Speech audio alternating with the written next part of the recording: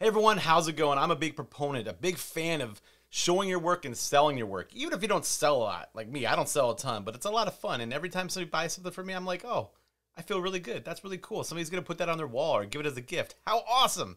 But one of the roadblocks that many photographers get into is some of the technical stuff. Like, well, how do I do that? What do I do?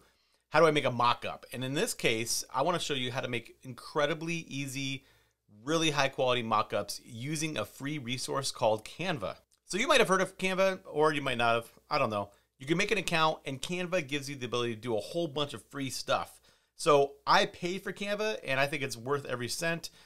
You could pay for Canva too, but you don't need to pay for Canva to be able to do mock-ups like I'm going to show you right here. So what we need to do is we need to just go to Canva, and I'm logged in and this is all my junk.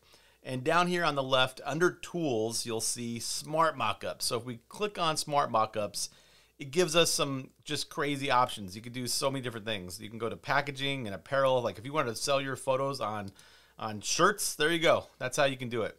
But we're going to go to print because most photographers are going to be selling some kind of prints, whether that's digital downloads or you're going to package these things up, print them at home, and send them off. So we're going to go to Frames, click on that. And this is insanely easy. This is so much fun. And there's just a million of them. There's so many of them. It's crazy. If you ever see a little crown, wow, see, look, you get so much free stuff. The crown stuff is the pro stuff. That's what you can get if you pay. But we don't need to do that. Let's just choose one of these. Let's go to, let's say I want to sell like a fairly big print. So I need a room that looks pretty big, or an area just to give, oh, that looks pretty cool. Your design here. So we're going to click on that. And let's get started. We're going to select a photo to use. This is all the junk that I got put in Canva. I can't remember if that's a horizontal. So we're going to say, I'm going to sell that print right there. And we're going to select it. You could also just upload right from there. That looks not too bad, but you see how the top was cut off, so I can adjust this. I can go to adjust image and I can slightly crop it to fit that spot on the top and on the bottom. So that looks pretty good. I'm going to save it and that looks good. Now it looks a little faded. That's just like a preview. If I go to save mockup, it's going to think for a second.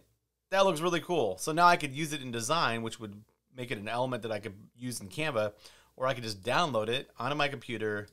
I downloaded it, and then there it is. That is pretty awesome.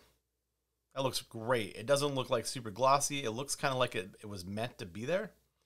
So that's pretty awesome. So get into Canva, start putting your work into mockups, and start selling your work, people. If you have any questions, ask me below, but go have fun.